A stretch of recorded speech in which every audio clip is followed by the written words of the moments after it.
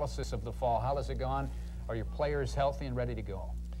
Well, I think, Todd, that we're relatively healthy, but one thing that you never know is exactly how they're going to respond once they take the turf for real. Certainly, we've had some minor bumps and bruises this fall that have taken players out of action for a period of time. We did get Ricky Whittle back, which makes it nice at the tailback spot. Donovan Moore probably won't be able to play this week because of the ankle injury he sustained. But by and large, we're relatively healthy. The big loss, of course, was Eric Castle's case of mononucleosis, and he will be out for probably 3 or 4 games at least, and that is a big loss. Last year, one of the big concerns as the season progressed, the injuries, and as the injuries mounted, it seemed offensively we're unable to put points on the board. Do you feel that the players that were injured are back to where they were a year ago, maybe even better? Well, I don't think there's any question that the players are healthier. I think more confident than certainly we were at the end of the season. And I think there's been a lot more competition, so their level of play, if they've remained starters, is going to be better than it was at the middle part of the end of the season last year. And it certainly has to be, because we were not a very good football team by the end of the year, and that was fairly obvious to everybody. Well, during the course of the show, we'll take a look at the offense, the defense, all facets of the game. But first, this is the coach's 16th season with the Ducks, tying him with Len Casanova for the longest tenure in years at the U of O. Walt Fox has a closer look at the coach and the men that he works with. 16 years is a long time to do anything.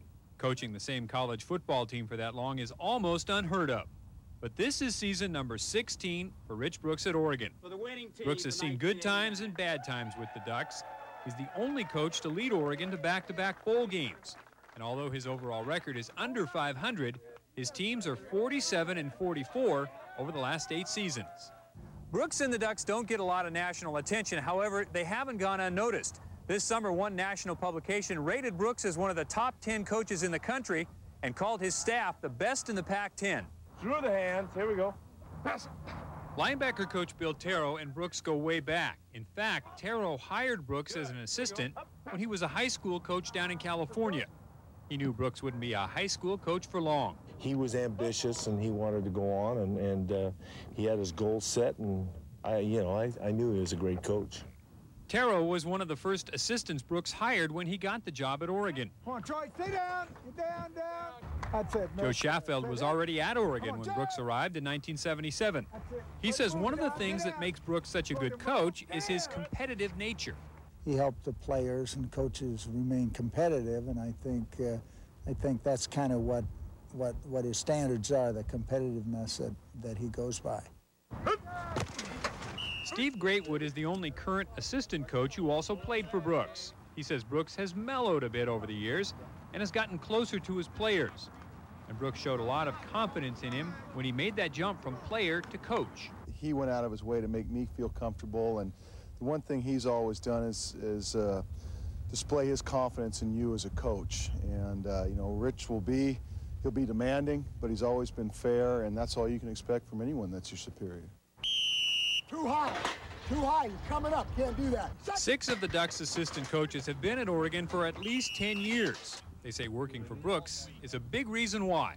He gives everyone a job to do, and they have to take care of it. That's one of the good things about working for him, is that you don't have someone looking over your shoulder all the time. When you're given a job to do, you're expected to do it, and he gives you that opportunity. You made it exciting. That was too exciting. Well, Coach, 16 seasons, and now football isn't enough for you. You are going to add the title of athletic director come October 1st. You got a full menu up here. Well, maybe so, Todd. Gee, those coaches were so nice in their praise. Maybe they're figuring they're going to get a raise now that I also have the athletic director Controlling title. the purse strings. I don't know, but it is going to be an interesting challenge. The football season alone is a major challenge, Todd, but the new duties, and made more difficult probably by the guy I have to follow, because Bill Byrne has done a remarkable job of bringing in his 8 years this program to the forefront of national prominence, facility improvement, competitiveness on the field in all sports. It's a big act to follow, and the good news is, however, that it's a lot better job now than when he took over, so maybe it won't be quite as difficult as it was when he took it over. Well, we'll see what happens. The Ducks, of course, want to put a lot more points on the board this year than they did a year ago. When we come back, we'll take a look at the offense.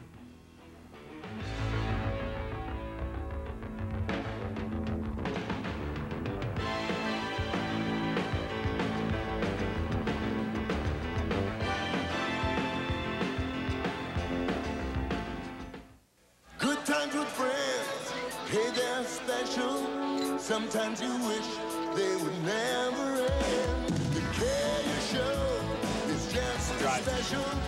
Friends know when to say when. Welcome back to the show, everybody. We'll talk about a lot of the things that you'll see this season in the course of the upcoming 3 months. But first of all, we want to talk about the offense. After several seasons amongst the conference leaders offensively, the Ducks slipped last year. 7 players returned who started at least 5 games, including a couple of key players that suffered through injury-riddled seasons. In baseball, when a hitter goes 5 for 5, he's had a great day. But a year ago, the Ducks went 5 for 5 at the quarterback position. During a 5-week stretch in midseason, a time when teams are making their postseason pitch, the Ducks started a different pitcher each week. The results were predictable, an offense that was unable to generate much of anything, including victories. Danny O'Neill was the starter during the first 5 games when the Ducks were 3-2. Among the victories, impressive offensive outings against Washington State and Texas Tech. O'Neill is back for his 2nd season after a dislocated thumb.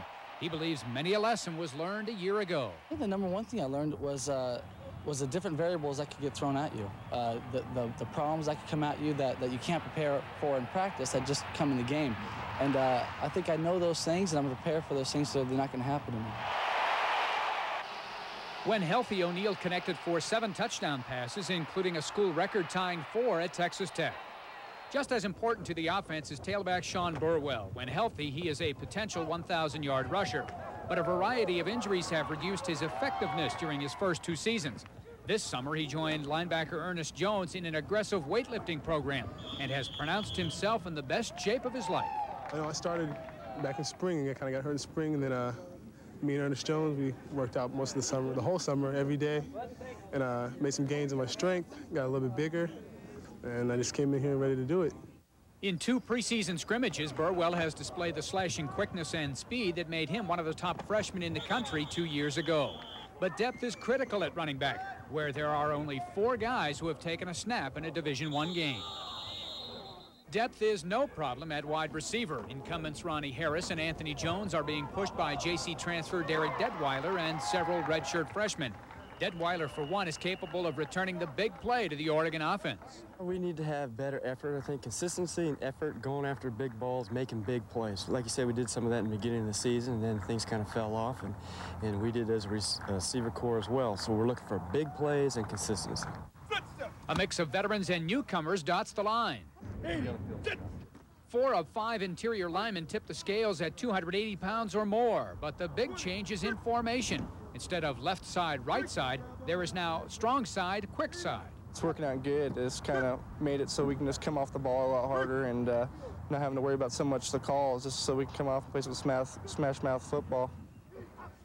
Traditionally, during fall drills, the offense is a little behind the defense, but in the last 4 opening day assignments, the Ducks have averaged over 41 points a game. With a little fine-tuning, offensive coordinator Mike Bellotti believes that can happen again. I think 2 things. Obviously, not turning the ball over. Hawaii's a very explosive offense. We want to control the football. We've got to eliminate the center quarterback exchange problems that we had today. And again, part of that is playing 3 or 4 different quarterbacks and 3 or 4 different centers. But that's got to eliminate itself. Other than that, I think just reinfuse some confidence in the team and the crowd that we're going to score some points. I know you'd like to see some points on the board this year. Your assessment of Danny O'Neill, you have announced he's going to be the starter Saturday against Hawaii, his fall camp. I think he's had a very consistent fall camp, Todd. He's performed very well, has regained the strength he lost from the thumb surgery last fall. Couldn't lift all last winter, so in the spring his arm strength wasn't what it was in the previous fall, and he's back to normal, I'd say, throwing the ball well, making good decisions, and I think he's ready to lead a rejuvenated offense, and believe me, it needs to be rejuvenated. Well, Danny last year was 3-2 as a starter before he went down with that thumb injury, and if he picks up where he left off, the Ducks will be in good business. When we come back, we'll take a look at the defense, so stick with us.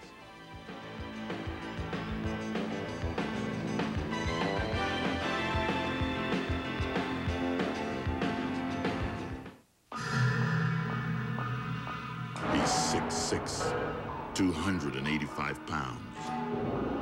He eats quarterbacks for lunch. The only person he loves is his mother. There are 40 guys on the team just like him. There are 28 teams in the league. Now, who's gonna win? You're a bubble of plum. You're a bubble of plum. There's a screw loose somewhere. Somewhere. Your elevator doesn't quite make it to the highest floor. To the highest floor. These days, if you work in the wood products industry and you don't join the credit union, you're not just going backward financially. You're getting soaked. Wood Products Credit Union.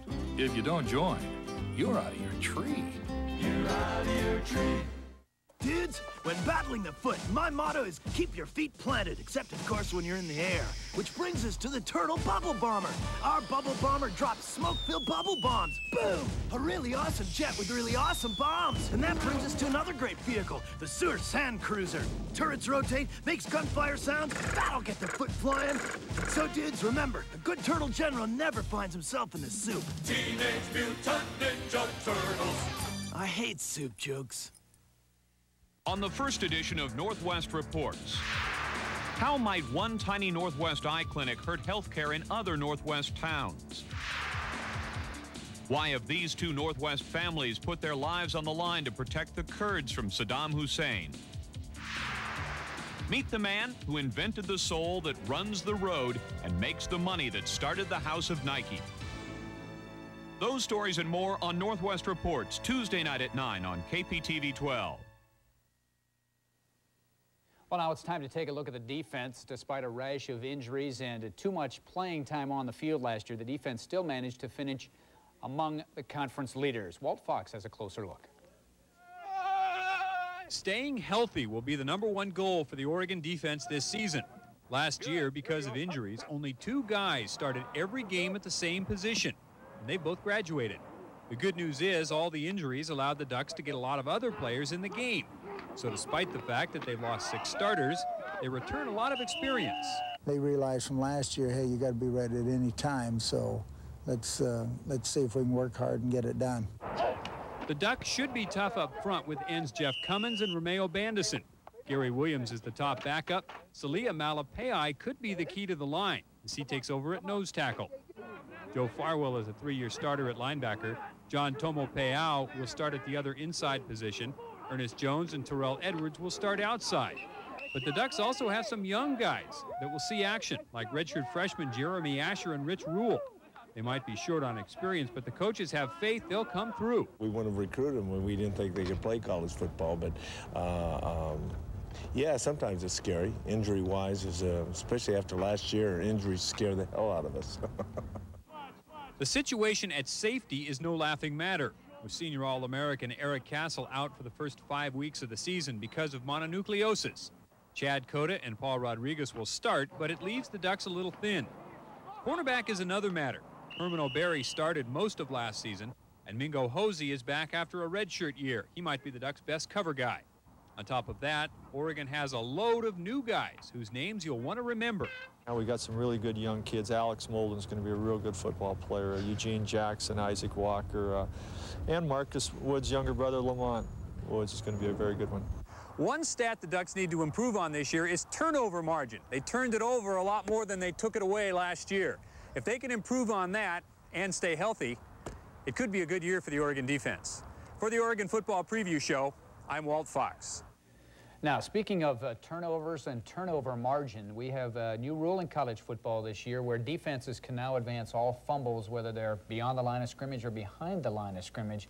What kind of an effect do you see that having? Well, if it has any close to the effect that it's had in our fall scrimmages, we're going to score some points because our defense has scored, I think, 3, maybe 4 touchdowns on fumble recovery, scooping the ball up and running it in for a score. there's no question it's going to have a dramatic impact on the outcomes of games in college football this year, Todd. It's a good rule change. What it does is it brings that rule in line with the NFL and high school football, and college has been the only one for years that you couldn't advance a fumble if you were a defensive player.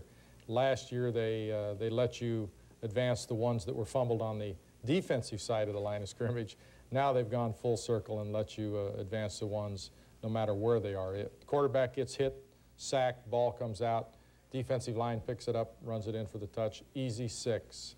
I hope we get the easy 6. There got to be a lot of defensive linemen now that will fulfill their lifelong dreams, and that is to score with a fumble recovery. Hopefully it will happen a lot for the Ducks. When we come back, we'll take a look at the kicking game, in particular one guy who's handling both the punting and the kicking.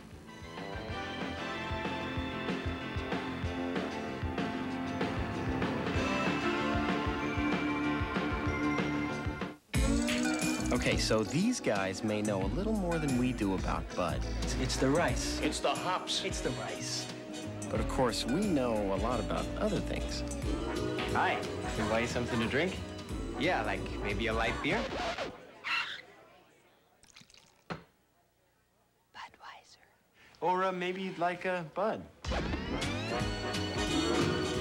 Someday, boy, you're gonna learn from your mistakes. Some stores give you a peek at low prices. Raise them when you're ready to buy. Then look for new ways to lure you in. But at Bi-Mart, you can count on low prices every time you shop. Albino sunglasses are 40% off manufacturer's list price every day. And Huffy 26-inch 18-speed Stone Mountain bikes are just $139.99 every day. So open your eyes to Bi-Mart's everyday low prices and beat the high cost of living every day. I couldn't get this tune out of my head till I heard these flowers, then a heartbeat, and the sound of mushrooms sprouting. It was raining cats and dogs in harmony. Then airplanes hit the high notes. Even the stars came out to play. Hey, I think I just wrote a song. Mario Paint. Draw and make music. Only on the Super Nintendo Entertainment System.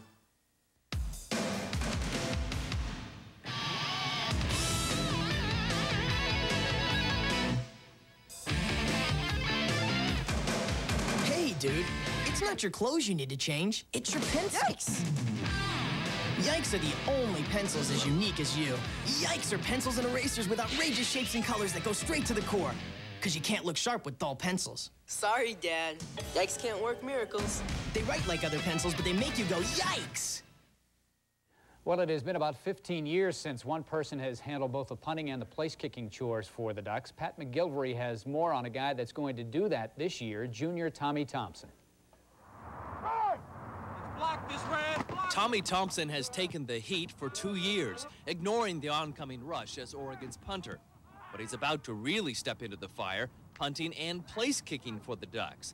Thompson doesn't seem overwhelmed by this new responsibility. He did it all in high school and says he's been looking forward to getting a shot at place kicking again. The chance to score is especially appealing, instead of always punting the ball away. So I like to put points on the board. That's just more exciting, you know. Punting, you know, it's just kind of, you know, get out there, kick it, and get back to the sideline. The extra point's a little more exciting. Oregon hasn't had just one player handle both jobs in years. They're different specialties, each requiring its own fundamentals. Even Thompson admits to the difficulties involved in mastering the two positions. Punting and kicking are two very separate things. The kicking motion is so different, and that's what's so hard about doing both, because it's hard to stay focused on both of them because, you know, the swings kind of affect each other. And so you really got to concentrate that much harder. Concentrating doesn't seem to be a big problem for Thompson as long as his teammates just leave him alone before a kick. But Tommy may have a problem when it comes to the power of positive thinking, or in his case, the power of negative thinking.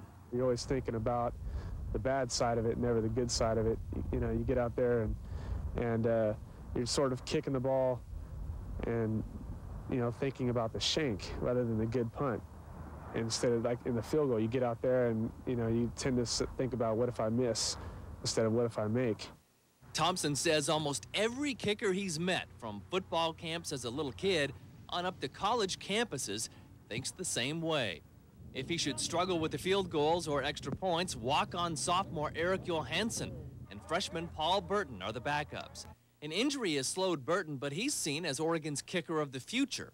Give me about a year, I think, here, and I'll be ready to go. It's tough to say what I'll be able to do this year, but I think next year there'll be a real difference in my ability. I think I'm going to improve a lot this year, you know, sitting behind Tommy, learning from him, you know, getting my strengths together, finding out, you know, what's good for me and what's bad.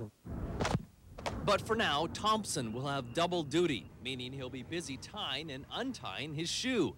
He punts with a shoe. It's less painful and he's more consistent. But Thompson place kicks barefooted to get more lift on the ball. He's almost completely overcome the pain of going shoeless. If it's freezing outside, you know, of course I'm gonna feel something, but I've got it to where it's so numb, and you know, it's got some calluses on it, so you know, I really don't feel too much. He'll be feeling good soon enough if those field goals start going through on Saturday afternoons. For the Oregon Football Preview Show, I'm Pat McGilvery. So Tommy, last year maybe didn't have quite the year he did as a freshman when he was, you know, honored on the All Pac-10 team. But now with 2 roles, you think he'll be able to handle that pretty well? I'm confident he will, Todd. Certainly last year he really did punt exceptionally well. His average wasn't all that outstanding because he was punting opponents inside their 20 and inside the 10 on a regular basis. But he is a very good field goal kicker as well. He's accurate. He's been very long this past week. He had an exceptional week doing both punting and place kicking. And I think that, you know, he's going to have a miss here or there, but he's going to be an outstanding, and I mean outstanding, kicker and punter. I'm just really excited to watch him perform. Hopefully he'll knock a bunch of those through, although I'm sure you'd like to have the touchdowns and rather have him kick a lot of extra points instead of the field goals. When we come back, we'll take a look at what it's like in training camp during the fall. So stick with us.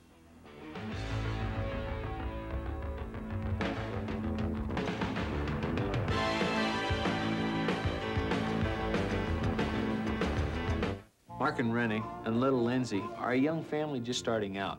They don't have a lot of money for life insurance. I'm their State Farm agent, Gaylord Mooseman. Instead of giving Mark and Rennie a big life insurance sales talk, I did a lot of listening. And we came up with a plan that's going to work for their budget and little Lindsay's future, too. State Farm agents are good listeners because we want you to have life insurance you can live with. State Farm sells life insurance. He's 6'6", 285 pounds. He eats quarterbacks for lunch. The only person he loves is his mother. There are 40 guys on the team just like him. There are 28 teams in the league. Now, who's gonna win? It's fun, sun, and much more. Join David Hasselhoff for the Baywatch Summerfest, a look into the life on Southern California's hottest and most exciting beaches, and a behind-the-scenes tour of the making of Baywatch. You'll meet new cast members Pamela Anderson, David Gervais, Alexander Paul, Nicole Eggert, and Kelly Slater. Don't miss the Baywatch Summerfest. It's much more than just another day at the beach. Get a little closer to Baywatch today at 4 on KPTV 12. On a devastated ship, Enterprise, extend shields. 2 lives vanish into thin air. Where are they? Leaving only one tragic conclusion. You're dead, Jordy. They're caught in a ghostly limbo. It's like I'm here, but I'm not here. Faced with the threat from beyond the grave. Do not move. Row! Next time on Star Trek: The Next Generation. Tonight at 7 on KPTV 12.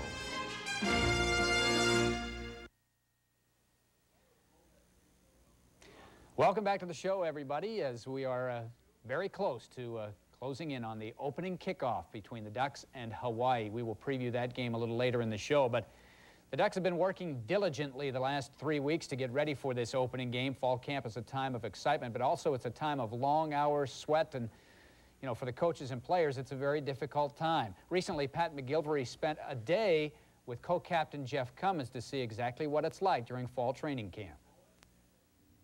The fuel for another full day of football. Oregon senior defensive end Jeff Cummins loads up. His morning will be a little more demanding than a simple cup of coffee can handle. This is day 5 of daily doubles at the U of O, about the time when 2-a-day practices leave a player at his most vulnerable, tired and sore, yet still expected to be better than yesterday. We're earning our scholarship check right now, so this is it, the beginning of a new day. The job starts with some treatment for aching knees and ankles. Wearing his 25 pounds of work clothes, Cummins can at least take comfort knowing it's not going to hit 90 degrees on this day. Coach Brooks has been telling us the weather has been cooperating with us because it's been so hot. He feels that the hotter the weather is, the better shape we're going to be in. But I think the rest of the team will agree with me and say that the weather is cooperating today. Let's go. Keep them together. Stay down, stay down, stay down, stay down. Cummins is a team captain. He's also an unofficial assistant coach. But since you didn't make a move right away, you let him reset again. But he was up, that's when you make your move. Coach Sheffield said it best when he said that, you know, if I see something, go ahead and just step in. And because he's not going to be able to catch everything. I mean, he's got 3 or 4 guys going at one time. I feel if there's any way that I can help them out in the future, I might as well take care of it now and try to get that done now. It's been a relatively easy morning workout, but there's a long day ahead. Before you know it, we'll be back here out on the field again. Pad's still sweaty, smelling real good, but at least the weather's cooperating today. That's the big thing. A big lunch is just a moment's rest because there are meetings to review the morning practice. Jeff, if he gives you that much, if he opens on you that much, keep coming. If I'm going 110% all the time, all day long, I'd be nothing right now for the second practice. I mean, you do have to pace yourself. Trying to make the hours on the field a little more enjoyable, Cummins can always be counted on for a few laughs.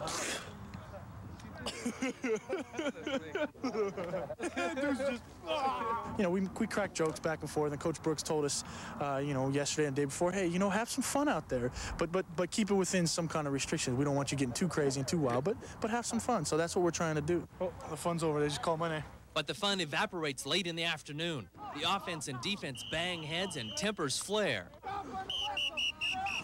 Listen up, you guys, listen up. We got to keep our poise out there a little bit, all right? Hey, we understand the aggressiveness, but like Coach said, man, we got to stop that shit once they get done. That got out of hand. You guys all know it got out of hand. So we just got to be fair. That's the end of the day. I mean, we have a little mental preparation tonight, a few meetings, and then hopefully get some time to go home and spend a few quality hours with my dog and lay on the couch watching TV at my house. So, I don't know, we'll see. And plate of noodles. A huge dinner is followed by another meeting, and only then can Cummins call it a day. Almost 14 hours of football, sunrise to sunset, and he'll do it all again the next day. This is kind of time to relax. So that's what we're going to do now. Sleep. Bye-bye. Well, fall camp does get a little testy. You know, you get about 4 or 5 days into those daily doubles, and I think everybody gets a little testy. Well, it does, Todd, but that's football, too. And if you're not ready to go through some of that, you're not really going to be ready to play a real football game either, because the real football games get a little testy, too. Well, the most relaxing time during the day, during training camp, is spent at the dining room table. Walt Fox says it takes a large menu to feed those big bodies. What eats 50 pounds of ham, 50 pounds of chicken, 30 pounds of pasta, 50 pounds of potatoes, and still has room for ice cream? The answer, of course, is the Oregon football team at dinner. Big guys can put away a lot of food, and so eating is serious business. What they eat is serious business for the coaches. Basically, what we're trying to do is keep their energy levels up. We're trying to practice them 2 times a day, take them through meetings where they're not falling asleep and things like that. So what we want to do is try to keep them with high energy, be able to sustain their practices and practices to the best of their ability. That means lots of high carbohydrate foods, plenty of protein, chicken, fish, and turkey, piles of salad, fruits, and vegetables. Tonight's menu included baked ham, chicken sandwiches, pasta, rice, fruit and salad, juice, iced tea, and milk to drink. Now, some of these big guys can put away as much as 5,000 calories a meal. They needed to get through daily doubles in the hot sun. Radcliffe says nutrition is just a part of the total fitness package. That includes working out, lifting weights, practice. He spends a lot of time trying to teach these guys good eating habits for when they're away from the training table. Our philosophy, and the way I like to put it, is we want them to be able to live healthy and be fit even after they're done playing football here. The question is, what do the players think of the food? Well, most of them were too busy eating to answer any questions. And it's obvious they aren't going hungry. For the Oregon Football Preview Show, I'm Walt Fox. Well, Coach, what was training table? Did you have training table when you played football? We had it. It was a lot different, obviously, Todd. Certainly the pregame meals with the old steak and green peas and things were different when back in the days I wore leather helmets. But now it's the carbo load and a lot healthier food, more nutritious. Certainly a better balanced diet, I think, than what I ate or what we even fed our team 15 years ago. There's just a lot more information available to help supplement the diet and get the muscle development and recovery from those hard work days on the practice field. Well, as the coach and I head to the refrigerator for 2 minutes, you watch these commercials as our sponsors let you know what's going on. When we come back, we'll take a look at one of the veterans and some newcomers to the program.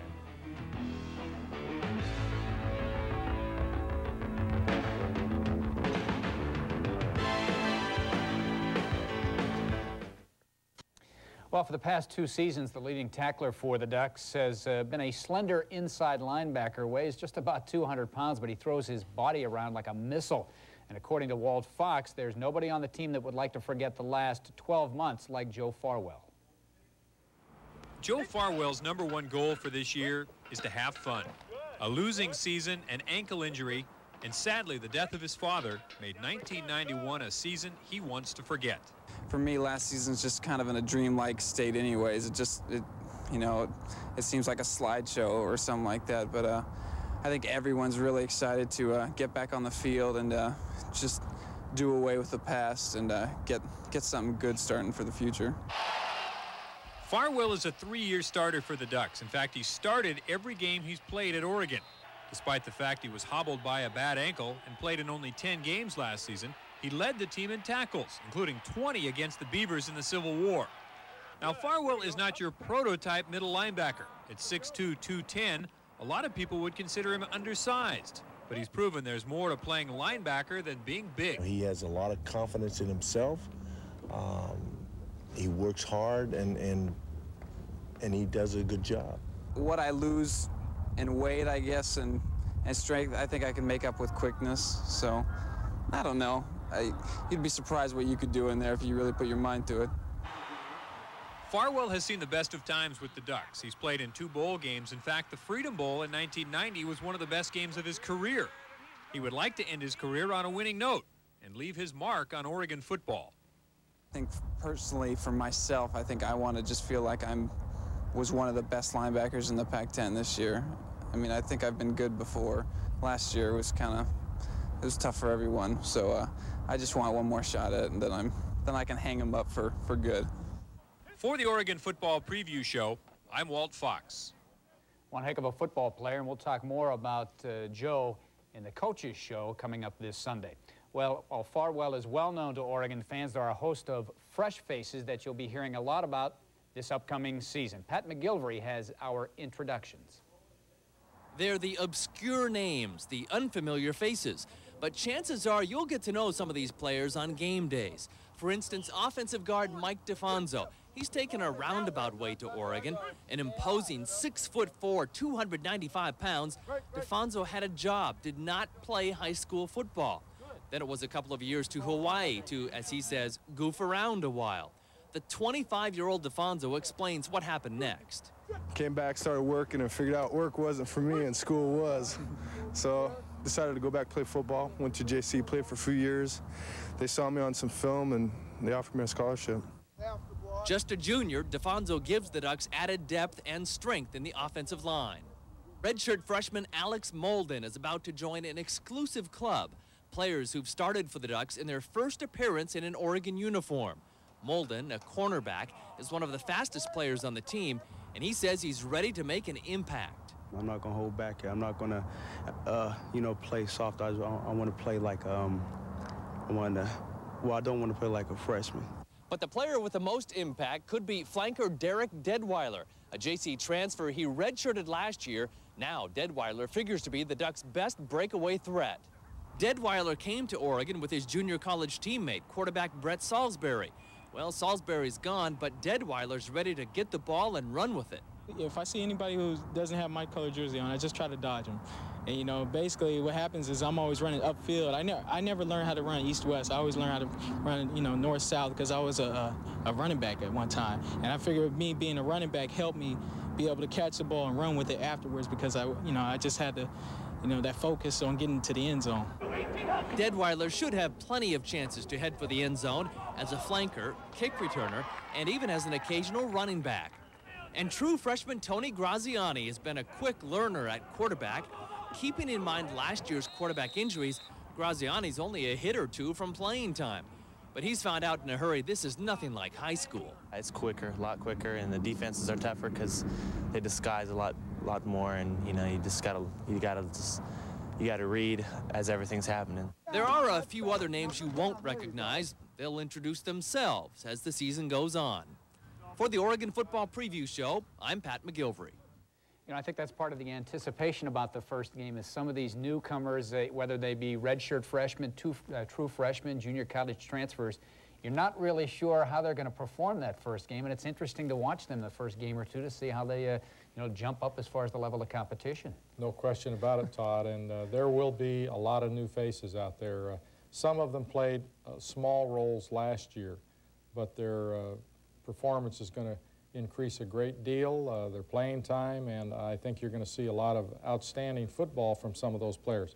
Tony Coker would be an example, mostly on special teams last year. He will start at outside linebacker against Hawaii Saturday. So there's going to be a lot of new faces, and I'm excited about them because their attitudes are good, and I think there's some excellent athletes with tremendous ability. Well, it's going to be fun to watch them this year as the Ducks march through the 1992 season. When we come back, we'll talk about the schedule and the Pac-10 Conference race. Stick with us.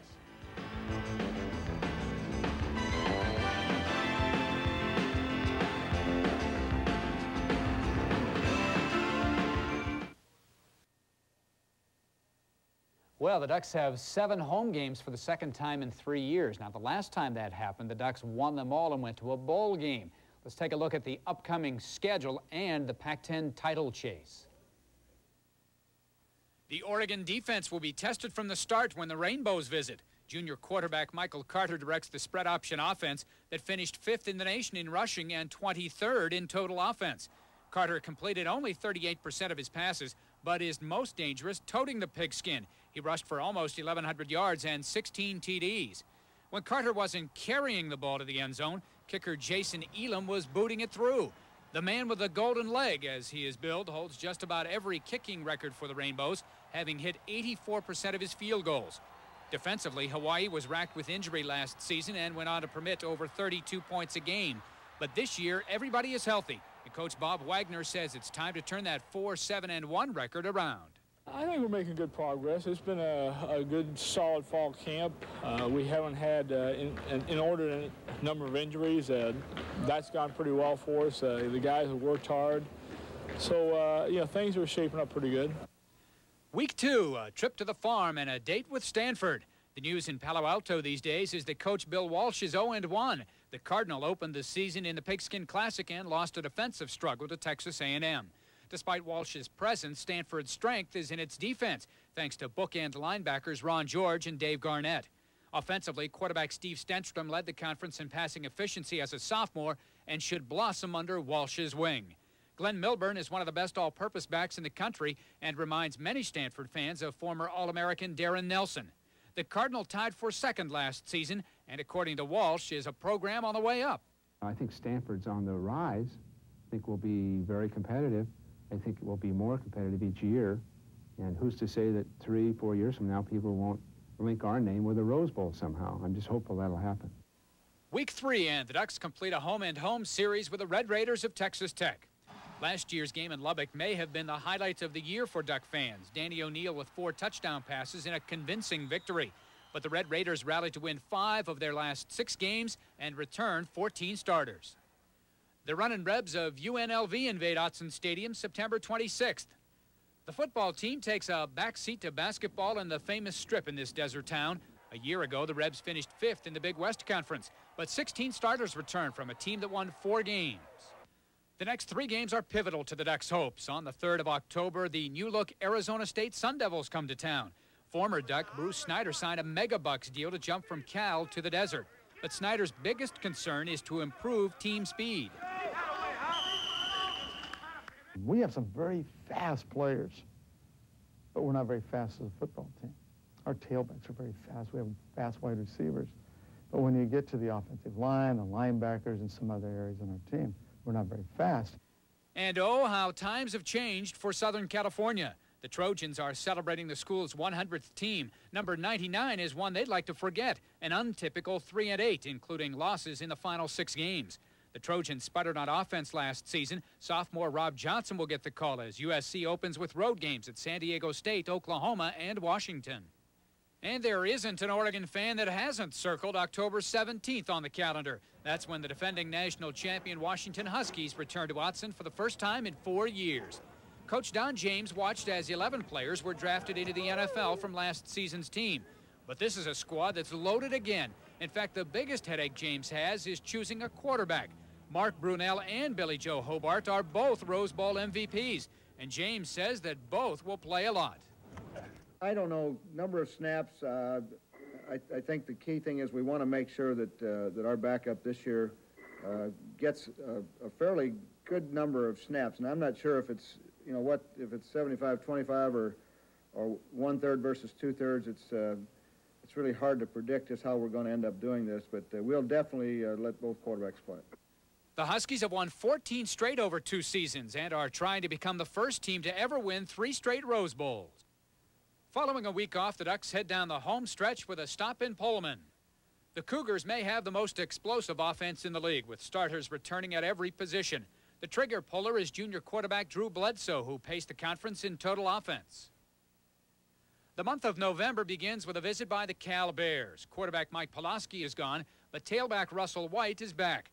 White is a bona fide Heisman Trophy candidate after rushing for over 1,100 yards as a junior. White disdained the NFL draft for one more season in Strawberry Canyon. The Bears have been to consecutive bowl games, and with new coach Keith Gilbertson at the helm, they should contend for postseason honors again. November 14th, the final home game against UCLA. The Bruins, as always, possess some of the best skilled players on the West Coast. Tailback Kevin Williams led the Pac-10 in rushing as a junior and, when healthy, gives the Bruins a deep threat at all times. Wide receiver Sean LaChapelle may be the best at his position in the country. And cornerback Carlton Gray was second in the nation with 10 interceptions. But the Bruins will go only as far as their quarterback play after a surprising departure of Tommy Maddox. Just as Tommy came in and filled his role and did a great job for UCLA once Troy Aikman left, I think Wayne Cook will come in and do a great job for UCLA now that Tommy Maddox has left, and I think he'll have a great year.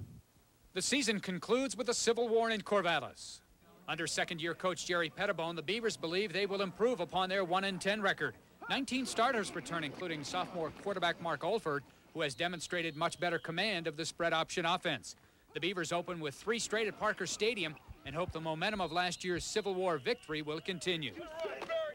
Well, now it's time to take a look at the first major Saturday of activity in the Pac-10 Conference. Let's take a look at the schedule. You see the Beavers open up with Kansas at home.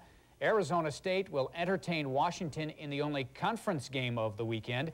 Utah State will visit Arizona, San Jose State at California. And in Southern California, Cal State Fullerton takes on UCLA. USC, a tough opener at San Diego State, and Montana, the Grizzlies, will visit Washington State. Coach, your assessment of the Pac-10, like everybody else, I imagine you'll say the Huskies are the team to beat. Well, I don't think it takes a rocket scientist to figure that out, based on the way they played last year, based on who they have coming back, the strength of their quarterback position, the outstanding defense they have. They're the clear favorite, I would say. I'd say UCLA would have been in a position on paper coming in to be close to them, but with Maddox gone, I think that leaves a little bit of a question there for them. I don't see anybody not being better in this league, and as we saw by the the clips and listen to the coaches. You know, if I was a fan, I'd just be excited to come watch any team play because this is a great, great league from top to bottom. Last year, the Huskies tied for the national championship with Miami. Bill Walsh comes into the league this year. There's quality coaches everywhere. The folks on the West Coast have been saying for years and years the Pac-10 is the best conference in the country. Do you think now that Washington has won a national championship and Walsh is in the league and other things, the success the teams have had in bowl games, that nationwide the Pac-10 will be recognized as, if not the best, certainly one or two? Well, I think it's a little slow in coming. You look at the bowl records, you look at the players in the NFL, there's nobody that's close to the Pac-10 conference. We have many more players on NFL rosters. Our winning percentage in bowl games is greater than any other league in the nation. I think we suffer a little bit because of the lateness of our games with the East Coast media market. So I don't think that we will get quite the recognition that this conference deserves, but the teams that play us know darn good and well what kind of football we play in this league. Yeah, just take a look at the non-conference record over the years, and the Pac-10 is remarkable in winning those games. When we come back, we'll wrap things up and take a look at the Ducks' first opponent, the University of Hawaii.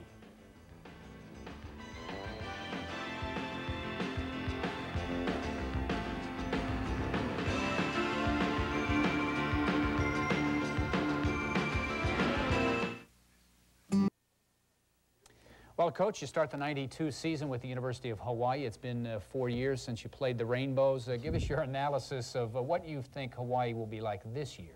Well, Hawaii is an outstanding football team, Todd. They defeated Utah, who defeated us last year, and they slaughtered them, I should say. They scored 52 points on Utah. They scored 42 on Notre Dame at the end of the season. They've been one of the top 5 teams in the nation at least 3 of the last 4 years in total offense. Very explosive team, as you can see, and an unusual offense. We saw Arizona try to run this offense in our league, but Hawaii really runs it because they have the personnel to make it work. A quarterback that can run and throw, as you can see here.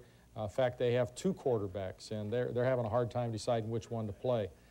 They're an explosive team, and they do everything under the sun on defense. Well, Coach, it'll be an interesting and certainly an exciting game here at Autzen Stadium at 1 o'clock Saturday, and we want to wish you the best of luck. And, of course, you'll be with us all season long during the coaches' shows that you'll be able to see around the Pacific Northwest on your favorite station. So for the coach, I'm Todd McKim. Thank you very much for watching today, and we certainly hope to see you at Autzen Stadium, the Ducks and the Rainbows. Good night, everybody.